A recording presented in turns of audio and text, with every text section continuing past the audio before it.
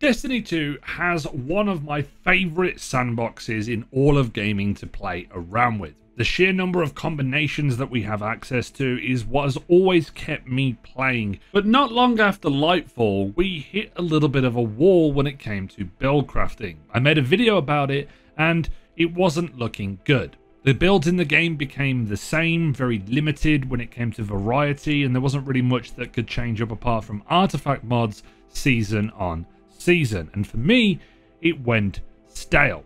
I distinctly remember my mindset back in that ranty style video in December that I wasn't having fun with the options that we had available to us, and with the reveal of the final shape, I know that my first reaction to those 3 new supers was kind of flat and ultimately was like, is that it? And in true Bungie fashion, when their backs are against the wall, they whip out the full package and give us the ultimate subclass with Prismatic. A multi-class fantasy that combines the light of dark that players, including myself, would have thought was never possible. Solar and stasis, strand and arc, void and stasis. With the introduction of Prismatic, it gives us a massive boost going into the final chapter of the Light and Darkness saga. So I want to talk about how this changes buildcrafting across the entire game. But more importantly, I want to talk about some of the possibilities for the future because my mind is a churning. So Prismatic, the new subclass, how does it work? It combines both light and darkness subclasses with a selection of abilities, fragments, aspects, and supers from all of our favorite subclasses that we know and love. It unlocks so many possibilities for the game. It will make us rethink how we engage with current content in the game, but also the new content coming with Final Shape and whatever happens after. Having this freedom now gives the Guardian the ability to live out that true power fantasy, combining all the elements of our favorite subclasses to make our own ultimate Guardian is something that a lot of players have wanted and I have wanted for a long period. Forgive me for kind of reiterating that point, but this is quite big. The caveat is that Bungie is going to be limiting our selection of abilities, some of which are kind of underused on subclasses currently. So they're not going to be things such as highly meta picks like Bubble Titan or Well of Radiance or some of the things on a Hunter. There's a lot of things that have been condensed down and made even better because you're going to be able to combo them with other things. The big question is, how does this affect the singular subclasses? And my answer to this is we don't really know until we have it in our hands. But there is still benefits to playing your own personal favorite subclass. Take for example the Solar Warlock. They have access to all 3 of their subclass specific aspects with a 4th coming in the final shape. I believe it's not going to be limited to Prismatic. It's going to be 3 new aspects and like a super to each class, and they have the ability to Icarus Dash and the cool aspects that you may want to improve with your grenade, which means that there's still a viable option for you to use a fully dedicated subclass. Prismatic will have access to the brand new one and nothing else in terms of that. There's a couple of grenades that are going to be very specific, and I think the good part about this is that the game doesn't completely get nerfed by just having Prismatic in the game. It's going to be very broken and there's going to be a lot of busted combinations, actions per minute if you want to say, that other subclasses won't be able to do, but being able to have that freedom is the most important part, and I think that's what a lot of players will love experimenting with.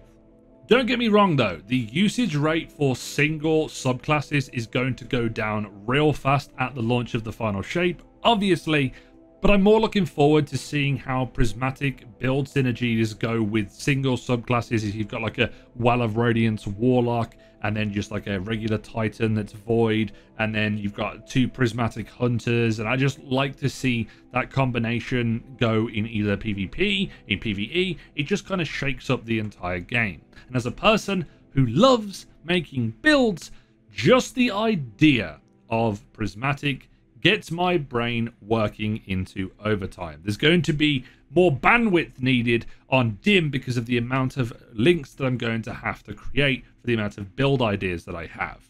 Obviously, they may not all work together, but it's still fun to talk about. So, for the sake of actually having some fun, let's talk about the number of possibilities, because I love talking about this stuff.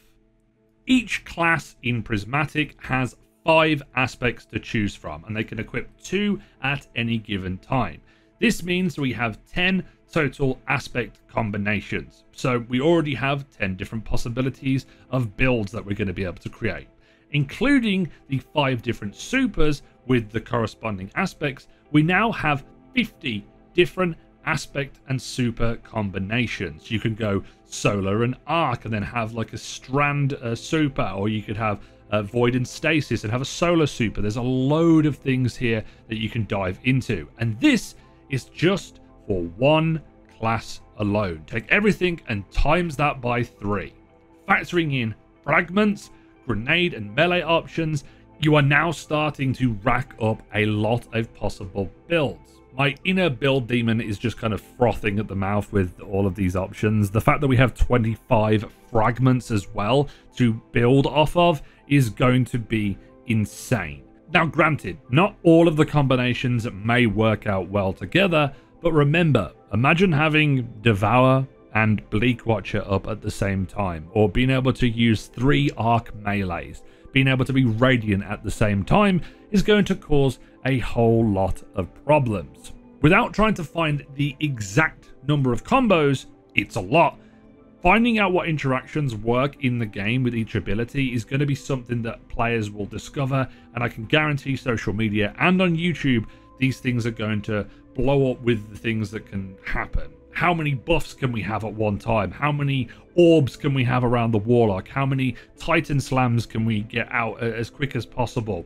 And remember, this is all on one class, so once you've had all this fun experimenting with your favorite class, you can go and have some fun with the Hunter or the Titan if you're a Warlock main, or the other way around for all the others. And that is what I am generally excited for, being able to find out all the different interactions and seeing them just kind of blow up the game. And it really seems like Bungie wants to give players this last big hurrah for the last 10 years and like a big sign-off. Destiny 3 Copium on the way.